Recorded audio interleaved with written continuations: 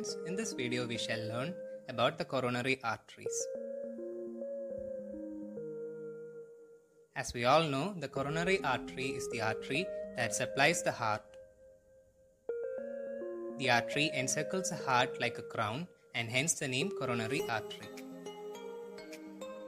The normal blood flow through the coronary artery is 200 milliliters per minute, which is about 4% of the total cardiac output. The coronary artery gets filled during the diastole of the cardiac cycle, that is during the diastole, the blood vessels distance leading to an increased blood flow through these vessels. There are two coronary arteries. They are the right coronary artery and the left coronary artery.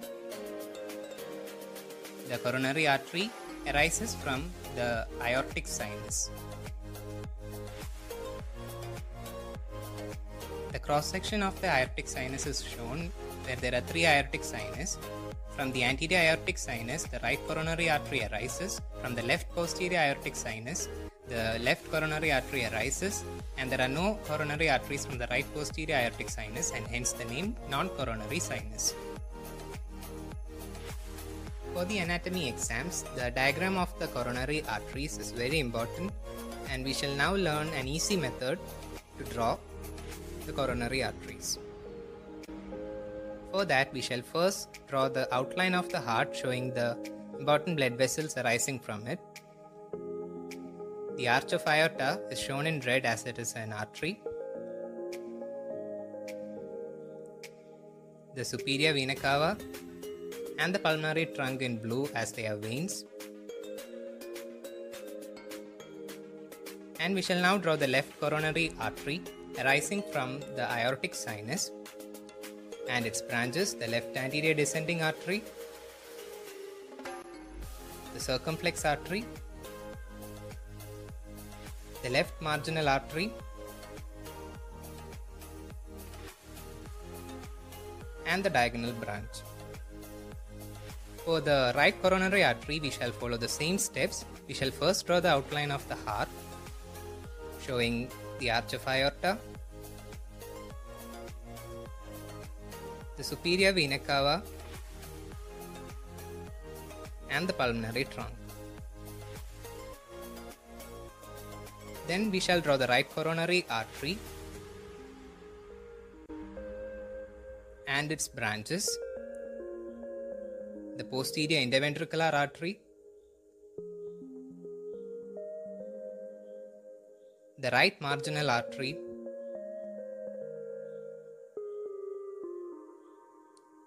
and the sino-aortic branch. Now we shall learn the course of the left coronary artery. The left coronary artery, after its origin, descends between the pulmonary trunk and the left auricle. After this, it divides into the left anterior descending artery and the circumflex artery. The left anterior descending artery moves anteriorly along the interventricular groove, and then it crosses the apex of the heart moving posteriorly along the interventricular groove, and finally anastomosing with the posterior interventricular artery, a branch of the right coronary artery. The circumflex artery initially winds around the left margin of the heart, then moves posteriorly along the atrioventricular groove, and finally anastomoses with the right coronary artery. Moving into the course of the right coronary artery, the right coronary artery after its origin descends between the pulmonary trunk and the right auricle, and then moves forward along the right atrium and right ventricle, then winds around the inferior border of the heart, and then moves posteriorly along the atrioventricular groove, and in the crux it anastomoses with the circumflex branch of the left coronary artery. We shall now discuss the branches and areas it supplies in detail. The left anterior descending artery supplies the anterior interventricular septum, the left ventricle, and the right ventricle. Since it supplies majority of the anterior wall, an injury to it causes anterior wall MI.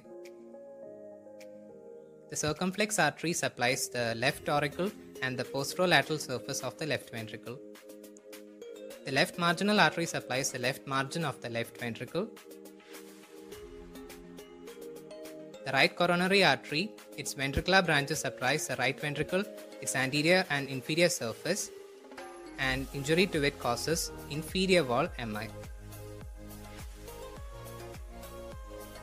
The atrial branches supplies the right atrium and the sino-aortic branch supplies the SA node.